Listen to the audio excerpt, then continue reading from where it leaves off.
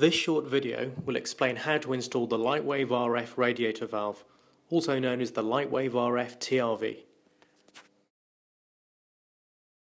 TRV stands for Thermostatic Radiator Valve.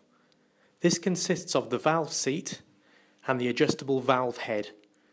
Turning the head opens and closes the valve. The LightwaveRF TRV simply replaces the existing valve head. This can be unscrewed by hand, but you may find an adjustable spanner will help if it is tightly fitted. As only the valve head is removed, no water will escape and no plumbing is required. The LightwaveRF TRV can now be screwed on. This only needs to be finger tight, and it is important not to over tighten the valve head. The TRV is designed to fit the majority of radiators. However, in some cases the valve may be the wrong size. Two adapter collars are included for these eventualities. Collar A screws directly onto the valve.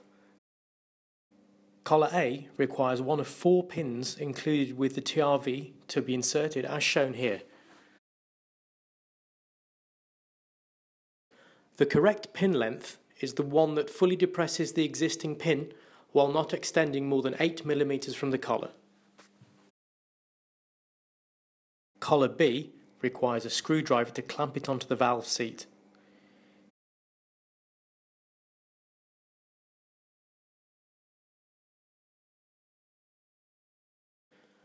Once the TRV is secure, remove the top cover and insert the batteries.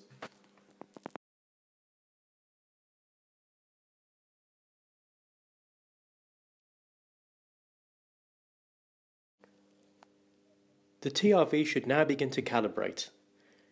This will usually take between 1 and 2 minutes. You may hear a slight whirring sound. This is normal. The TRV will do a short calibration every 24 hours to check that it is correctly seated. It will also prevent the radiator valve from calcifying and jamming. If, after a calibration, a red error light appears, the TRV may not be properly seated. Please ensure that it is properly screwed down and the appropriate collar and pin size is being used. To link the TRV to the app, please follow the in-app setup instructions. On the heating page, press the plus button. When prompted, press the link button on the TRV and name the device.